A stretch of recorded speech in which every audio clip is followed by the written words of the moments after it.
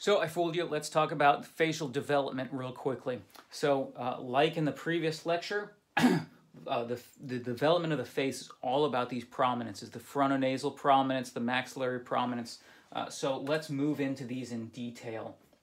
So you can see here an actual photograph of these prominences as they're developing. In week 5, you can see these prominences have begun to form. By week 10, the adult appearance is really quite prominent. We can see that the medial nasal prominences fuse in the midline, forming the philtrum of the lip. That's why the philtrum of the lip looks different than the surrounding structures. The lateral nasal prominences are separated from the maxillary prominences by the nasolacrimal groove. So within the nasolacrimal groove, that's where the nasolacrimal duct will develop. And so here we see ghosted in behind these bones is that nasolacrimal duct. This is the connection between your eyes and your nose. So if you've ever cried, bawled your eyes out so much that your nose has gotten all snotty, then this explains why that happens, because your tears travel through the duct into your nose. I don't know what that's like. I've never cried in my life, so I'll have to take your word for it, but that's what I understand. Also, these prominences have impacts on the palate. So the maxillary prominences or processes here are going to fuse in the midline, come together to fuse the palate so that the palate is one complete structure. And the philtrum of the lip ends up developing the first 4 maxillary teeth. But this fusion can't take place initially because the tongue is actually taking up that space.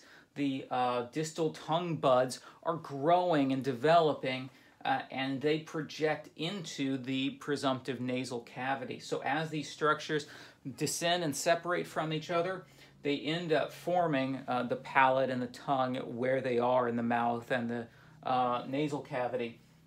But if those processes don't work right, then what happens is the maxillary processes that form the palatine shelves, they end up not merging in the midline, causing a cleft palate.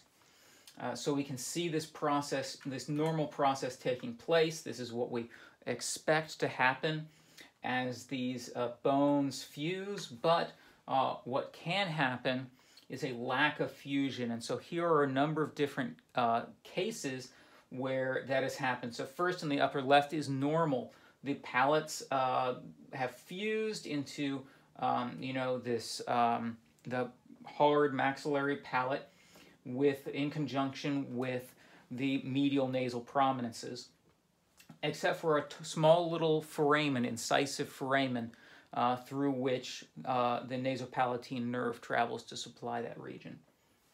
But any of these different regions can end up not fusing appropriately. So here we see the difference between a unilateral type of cleft lip or palate and a bilateral down here. We see this is a unilateral cleft lip, so the palate has formed, the palate's okay, the lip just didn't form, the soft tissue over the lip. Here we have a cleft lip and jaw. So the maxillary prominence didn't fuse with the medial nasal prominence on one side unilaterally. Going down here, we have a bilateral cleft lip and jaw. The philtrum is basically hanging there on its own, and the palates did not fuse with the philtrum on either side, or the medial nasal prominences. We can also have an isolated cleft palate, or we can have a cleft palate, a complete cleft palate, with the anterior cleft lip as well.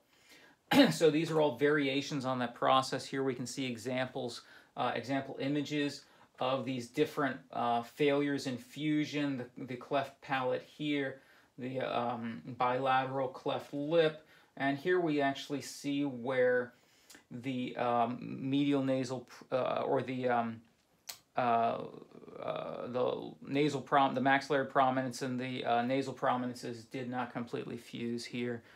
So we have that opening to the nasolacrimal duct. And then just to be aware, micrognathia is kind of a related condition, but it's related to, it's not one of these prominence fusion issues. It's related to the pharyngeal arch, the first pharyngeal arch, and the lack of development of tissue in that pharyngeal arch. So also the mandibular hypoplasia is another term here. So thanks for watching.